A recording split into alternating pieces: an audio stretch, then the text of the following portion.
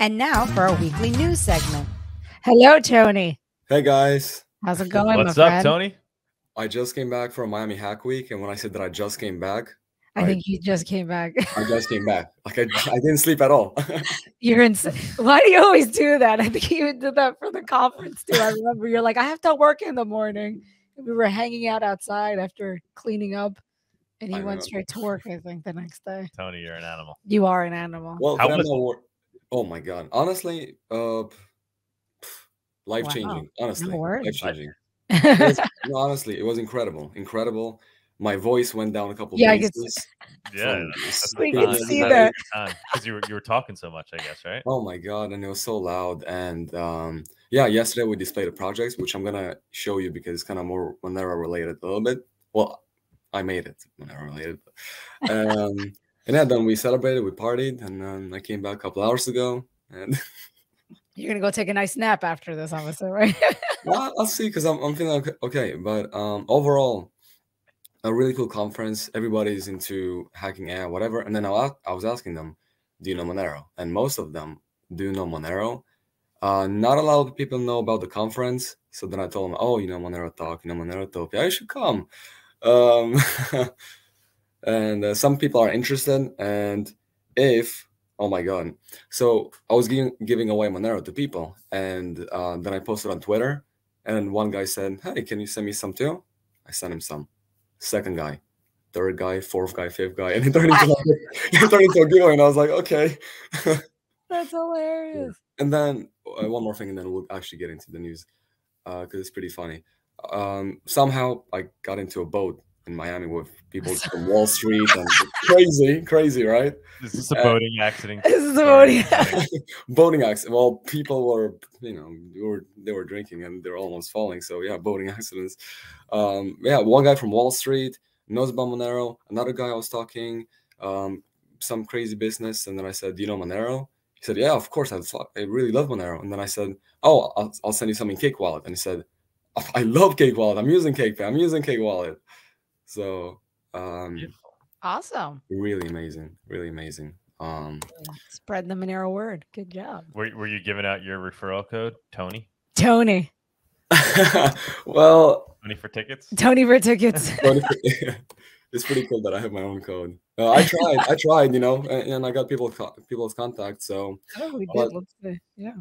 We built. Let me show you. Okay, so this thing, it's like it's using ChatGPT, which we'll talk about, and it's making a video-based story. So I said, okay, story about Monero conference that will happen in Mexico with Doug and Sunita, and it's making it kind of horror. So Doug and Sunita were attending the Monero conference in Mexico. What is this? There was a wall at an event, but something fell off. Monster growl. The sky was dark and oppressive. What is this? I don't know. And then it makes images, and it actually makes like a video. So. Wait, what is this? I'm sorry. He's using an AI. They built this. Yeah. Oh, someone built this in a week. Oh, cool. Very cool. And then someone made an AI mayor for Miami. This is completely generated. This guy does not exist. He even has a voice. That's creepy. And he's probably better than most politicians we currently have in office. Well, I got hashtag incorporate Monero from him because I asked him about Monero and Cake Wallet. Got my vote. Yeah, should Monero power the economy? Yeah, and he said, thanks for your suggestion. I'm interested in exploring how Monero could potentially benefit Miami. And then I asked him about Cake Wallet, but I can't see. And so then it said, you could keep having a convo with him there about Monero. Yeah, you can. Yeah, guys. He's auto replying to everything. In the beginning, he was talking to himself, but now it's better. But if you tweet at him and ask him any question you want, like how is the Monerotopia conference gonna be, or whatever, he's gonna answer. So. Awesome. But now let's get into the news section. Ask him if he thinks it's a good idea that we move Monerotopia from Miami to Mexico City. And he's gonna say no. No, come back. No, we're like, come back. But yeah, so actually good introduction to ChatGPT. David Knight has a show, and he talked about AI joining the propaganda war. Because ChatGPT is being trained on the internet, and the internet is biased, right? So Well, I think the fear is that the actual algorithms behind it are biased. That's the deeper fear. right, right. So he talks about it, and then I have 2 screenshots which he did include in the video, if you want to check it out. One, ChatGPT made a poem about Trump, and then about Biden. So the Trump one, something goes along the line: Trump, a name that once resounded with power, wealth, and fame profound. He rose to fame, a business king. His ambitions and his ego both took wing. And just keeps going. And then Biden, a man with a heart of gold, with a voice that's steady and bold, a leader who strives for unity, with a vision for a brighter community. It's really telling and really crazy, because I mean, if AI is going to essentially run the world in the background, and that's where everybody's going to be getting all their information. I mean, obviously everybody's already getting skewed information, but now if it's all coming from some AI where you could just, in the background tweak the algorithm at will to basically manipulate the entire population at large, that's scary stuff. Yep. That's propaganda on steroids. Oh my God. So yes, this is where we're headed. I don't know how that gets solved. I don't know how Monero solves that problem. Well, I'm not sure, but almost a lot of the projects actually from the conference were using ChatGPT as an API. A lot of them. So yeah, it's scary. It's not good. He's faced challenges, both big and small. I don't like both of them, but I'm gonna say I don't even think that he sees the challenges. Crazy. He's a puppet.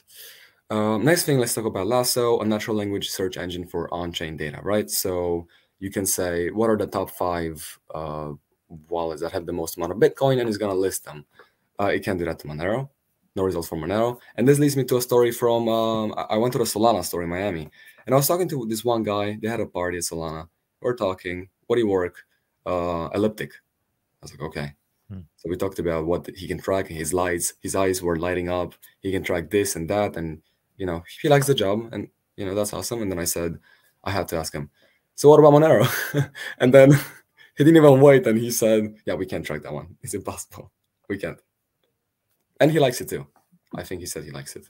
You have his contact? He'd be a good guy to reach out to, maybe get somebody from their company on the show. Love to. I have to look. I have to look. But I got some really good contacts. I got the contact of, Galaxy. What's Galaxy? Which Galaxy? It's a crypto bank, essentially. Oh, okay. But they accept minimum like $1 million checks. It's not, it's like high-end. But I met the guy that works there. So cool. And I told him about the conference, and he was interested. Do they hold Monero, crypto bank? I don't think I got to ask him. Come on, you're slacking here. Come on, I try my best. If I show you my Monero.com and all my transactions, wait a second. Look, guys. And it keeps going. I sent a lot. Oh wow! Wow! I tried to let everybody know. That's amazing, man. That's awesome. The conference. Now let's talk about something that is not really awesome, which is Lebanon devaluing its currency by 90%. I have a friend from Lebanon, and in 2019, things really took a toll. The old rate was 1507 for £1, but now it's to 15,000. So it's the devaluation of 90% starting February 1st, which is really horrible. And then we saw in the past in other episodes that you should definitely look into, that banks were essentially not even giving them their money from the bank. So, and they have a 5-year plan essentially in which they plan to reconstitute the losses and help people. I guess we'll see. I don't think so. Is crypto taken off there? I have no insight. Yes. It's got to be like kind of an Argentina type situation over there where there's people using crypto for behind the scenes, right? Yes. I forgot which ones, but it wasn't even Bitcoin. I forgot which one. I think some Binance. Yeah. Something I don't know. Okay. I don't know. But on P2P P2P pool version 3.0 hard fork March 18th. Awesome. 21 UTC updated. Lots of cool stuff. Small Yeah, we're bug trying to fixes. get him on. Yeah, Yeah, we'll have to. We had him on when P2 Pool first came out. We'll have to have him on. Yeah, he wrote There's back. updates being made. Oh, cool. Very cool. so we're gonna Awesome. We should definitely. And now that we finally got our custom-made Monero miner, which is our CPU that we're using for our show now, we finally Oh, after nice. a year got Nice. not because it could just we didn't have the time to sit down and like hook everything up. You know, finally got it up and running. So we'll have to update our P2 pool and have him on. We'll be Yeah, maybe we can try to get on. finally That's be like actually doing the right thing here. Nice. as during the interview, but like, so this is what you do. Yeah. Hold on. one second. Hypothetically, if somebody didn't know what the hell they were doing, what That, it helps. But see, for the new people, you can run a podcast, and the podcast is gonna make you Monero, because or whatever you do is gonna, because it's CPU based. You don't need an ASIC, so oh yeah, you're doing two things at the same time. It's not So just a Monero miner. No, it's actually a fantastic computer. yeah. But let's talk about something really, really cool and interesting. If you go on Twitter and you put your Monero address in your description, then people can send you Monero at your tweet handle. Yes, I know. I spoke. I don't want to be that guy, but you are I that did guy. tell Vic this a couple of years ago. In fact, I even sent him a screenshot. I was like, hey, yeah, we talked about this. I had pitched you on this concept. But he figured it out, which is awesome. It's beautiful. I love it. It's great. Yeah. Now, is that being done in like a lot of other wallets and cryptos now, or is this kind of novel overall? Other than this and the yacht, I don't know. Yeah. So for those who don't really, so you could go into Cake Wallet or Monero.com wallet, and I could you could put at Douglas Tuman as the send address, and if I have a Monero addressed in my Twitter description, it's going to scrape it and pick it up, and it will detect that and auto send to that address. That's pretty awesome. cool. So Yeah, now that's really awesome. You can now effectively send to Twitter addresses. I was telling Vic it'd be very cool if there was a way where they could essentially make it for any Twitter address. So for people who haven't even added a Monero address yet, and it would kind of send it there on hold, and then only somebody with that Twitter address would then be able to unlock the funds there. So you could onboard people to Monero before they even are up and running on Cake. You know what I'm saying? So I guess like you would go on your Cake wallet, and then it's gonna say pending. Make Monero. Yeah, you would get an auto tweet at message like someone just sent you a Monero tip to collect it. Download. And that'd be very cool for onboarding. Yeah. So we can start sending Monero tips to anybody, even if they're not up and running it. Yep. And it can be like in an escrow, and if they reject, then it's gonna go back to you. Very cool stuff. Very cool stuff. Then they added Burmese, Turkish, Thai, and Arabic. I'm not sure if it has Romanian, but if you're watching, Vic, if you're watching, I'll be happy to help. Yes, so this is how it looks like for the people watching or listening on Twitter. I'm just showing the Monero.com Twitter account, and if you go in the description, you can see how it is. You just paste your Monero address, and it's gonna do that automatically. And then do you have a Monero address on yours yet? Yeah, I did it for I deleted mine because oh shit, let me see if I can. Cool. Wait, I gotta. Yep. So 1 sec. You gotta sync it. Sync it. A never-ending story. Oh my God, I forgot about that. You gotta put the Monerotopia banner up there. Oh my God. Oh, you know what's funny about that until you do that? So my friend was gonna DJ at it was part of the Miami Hack Week, but I guess Solana was sponsoring the party on the rooftop. Then my friend said, can you guys give me like a hat and a banner of Solana? So, And I said, not a hat, we'll give you like a towel. So you got a towel. You got a towel, yeah. But what I did get from Monerotopia, and I still have. What is your Twitter? Really? That's hysterical. Look at you partying it up. Yeah, that looks fun, man. I know. What is your Twitter? It's at Tony _ HUSZAR.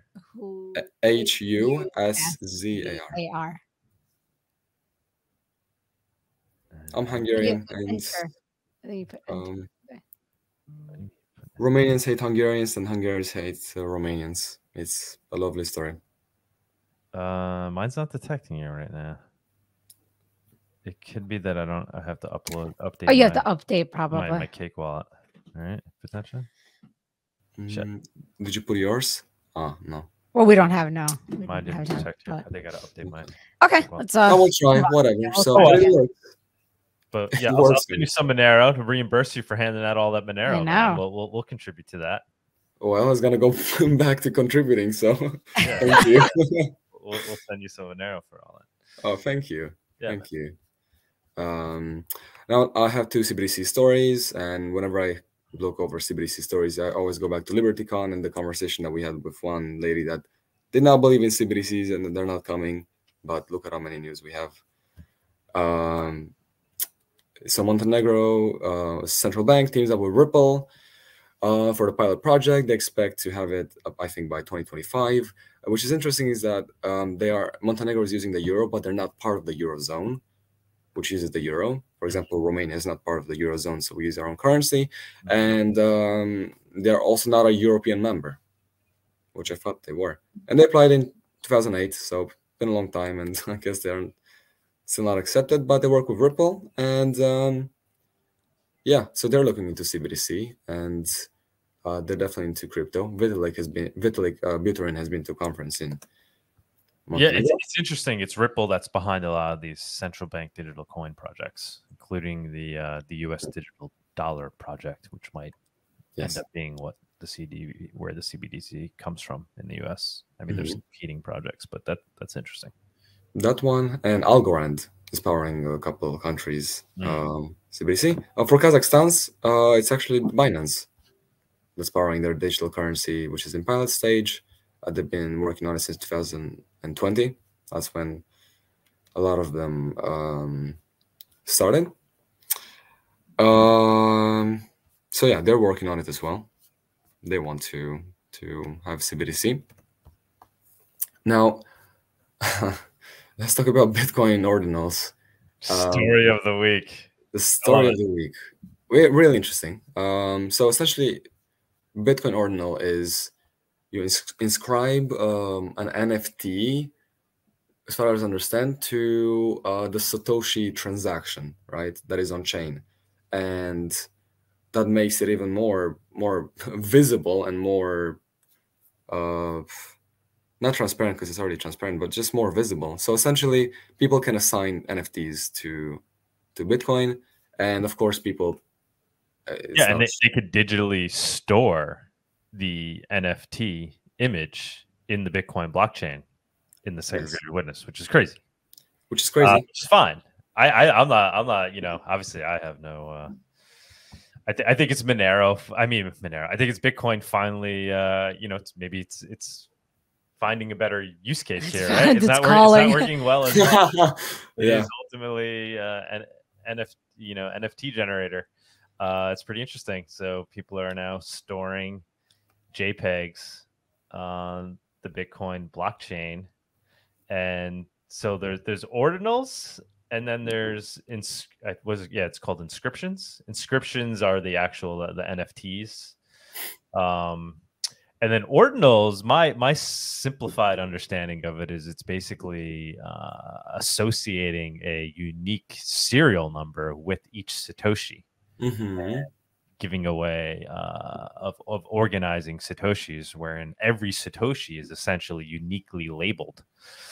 And then so the argument in Bitcoin is, well, that doesn't make it not fun. Satoshis are still fundamentally fungible. It's just that there's this, way of organize, like you can, using this thing, you can create essentially serial numbers on top of each Satoshi, but it's not really part of the Satoshi. Satoshis are uniquely fun. It's they're still trying to argue fungibility, which is like crazy. Like, so because practically speaking, if ordinals takes off, and I guess that if you want to go to the next story, I know you had it there. The concern is that it's basically going to open everyone's eyes to effectively how non-fungible Bitcoin can be if you start labeling each Satoshi with a unique serial number.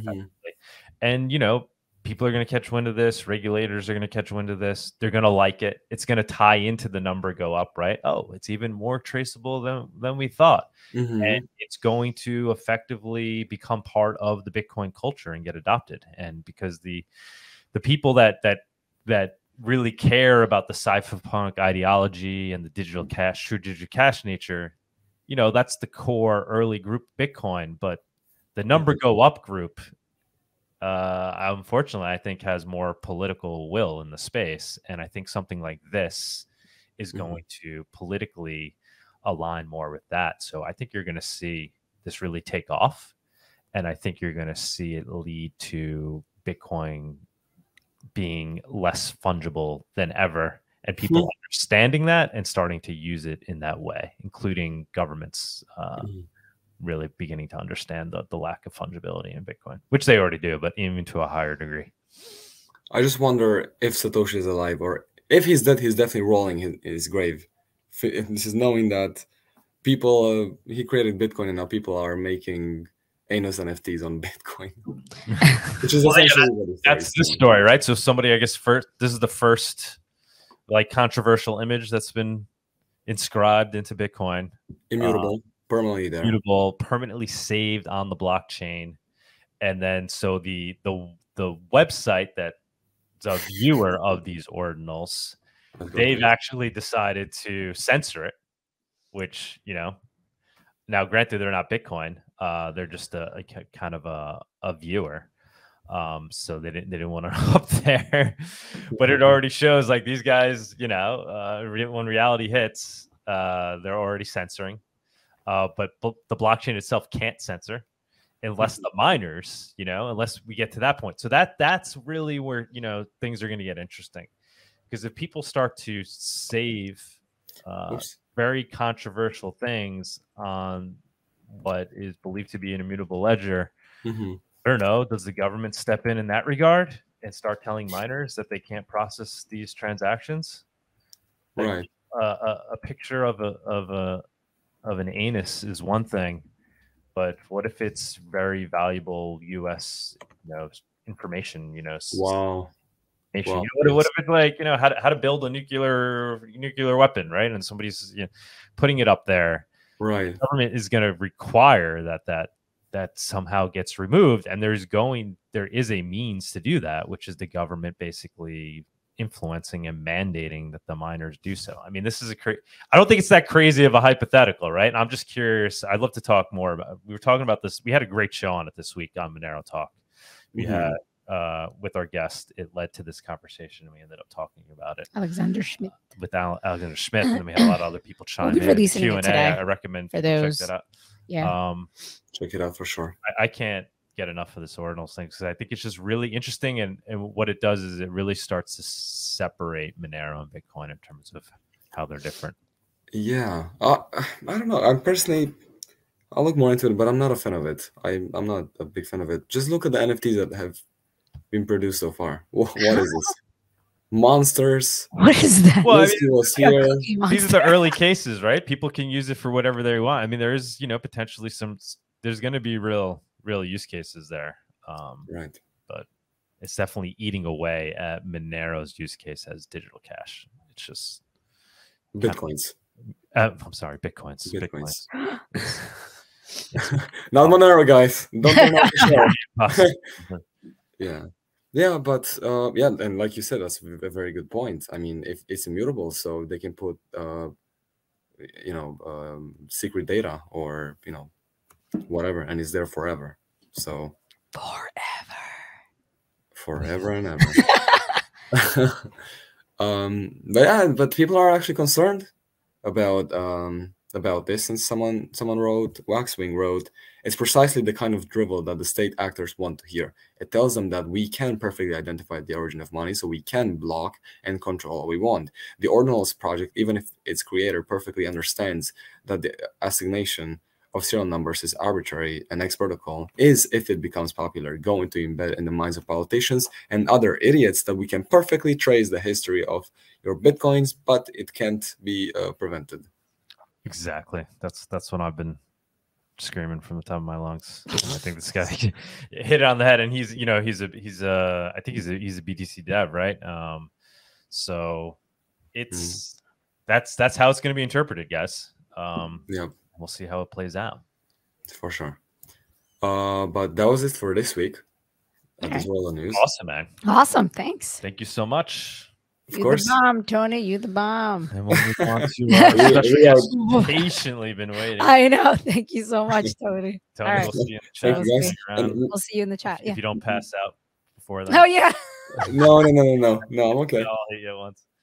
I was gonna mention, guys, the links are in the description if you want to read the links by yourself. So thank you, Tony. Awesome. Just Thank that. you, Tony. Oh, Adios. wait, Tony, Well- did you meet with the guy that's getting the mural?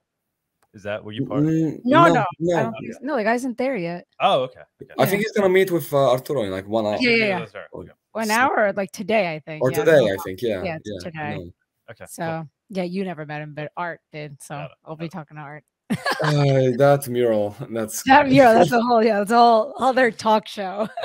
so. For the people that don't know, quick mention. This huge thing. No, we you know, discussed we it already already, yeah, we already discussed mentioned it earlier Yeah. in the show. Yeah. It's on its way up from Miami, or it will be on its way up soon from Miami. Yeah. We're paying the guy in Monero to drive it up here. He's on a mission. He's on a mission. It's crazy. Tony was willing to do The it too. But I was story. like, dude, Yeah, and to go on a plane. he's gonna rent the van. We were gonna go on a plane with it, but Delta didn't like it, and so, Oh God, this But- mural. It's gonna be behind us soon. Yeah. So the story will always be with us. I'm Moving looking on, moving forward on. to it. All right. yeah. Bye, Tony. Yeah, See okay. you. Bye-bye. Cheers. Adios. Bye.